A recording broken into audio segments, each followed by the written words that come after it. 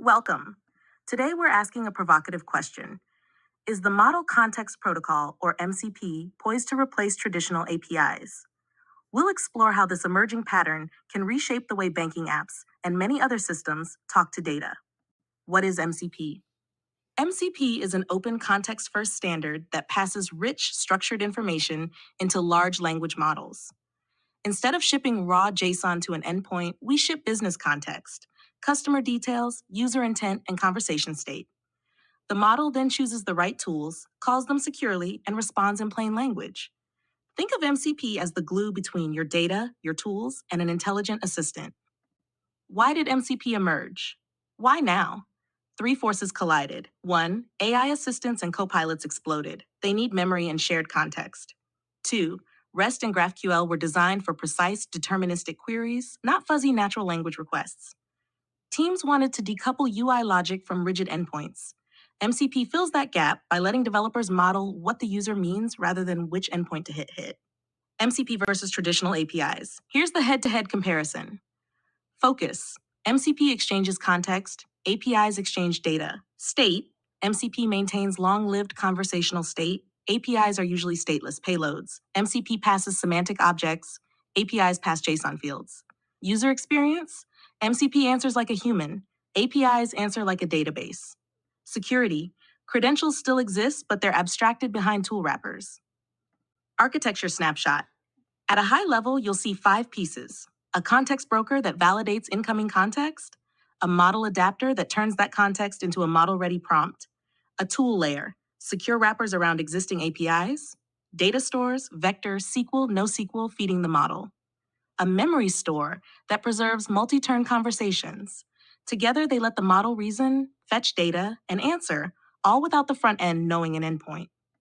Designed to facilitate seamless integration between AI-powered clients, like chatbots, IDE plugins, or applications, and various data sources. At the top, the MCP host client initiates communication using JSON RPC 2.0 over HTTP, State.io, or pipes. The connection begins with a handshake process where the client and server negotiate protocol versions and supported capabilities. The architecture follows a hub-and-spoke model where multiple MCP servers or adapters connect to the client. Each server acts as a translator, adapting requests to various backend systems, databases, APIs, file systems, cloud services, and specialized tools like CRMs or CLIs.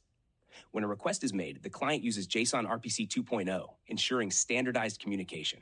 The MCP server translates and forwards the request to the appropriate data source, retrieves the response, and relays it back through the same channel. This approach supports real-time data flow, multiple concurrent connections, and maintains loose coupling between AI systems and diverse data sources, making it flexible and efficient. Real-world banking example. Let's test this in a payments dashboard. Traditional way, get payments.minamount equal 1,000 and from date 2025 to 329, then format JSON. MCP way, the user simply says, show me all large payments from this week. The model infers large means over $1,000, knows this week means 7 days, calls the payments tool and replies, you made 5 payments over $1,000 totaling $6,200. The largest was $2,300 to Stripe on Monday. No parameters, no hard coding, just conversation. Where does MCP get the data? The magic isn't magic at all. It's your existing stack. Vector databases like Pinecone or Azure AI Search for quick semantic lookups. Traditional SQL or NoSQL through secure agents. Live REST or GraphQL endpoints wrapped as tools. Conversation context stored as embeddings. MCP simply orchestrates them. Security and governance. Security remains first class. OAuth tokens, API keys, and secrets live in vaults, never in the prompt. Tool wrappers enforce scopes, rate limits, and audit logs. The model only knows, I need to fetch payments, not how the credentials work. Compliance teams still get their controls. Users just get a friendlier interface. Benefits and challenges. Benefits include faster iteration, conversational UX, fewer endpoints to maintain, and less vendor lock-in.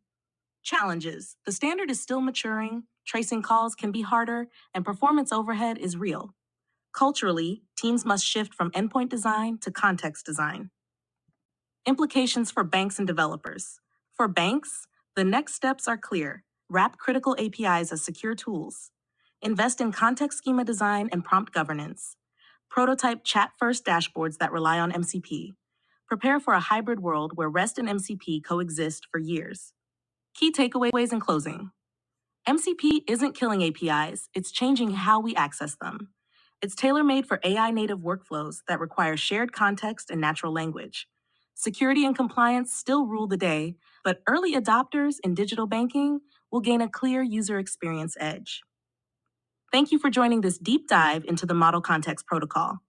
Are we on the verge of APIs as a conversation? I'd love to hear how you're blending Gen AI and traditional APIs in your own projects.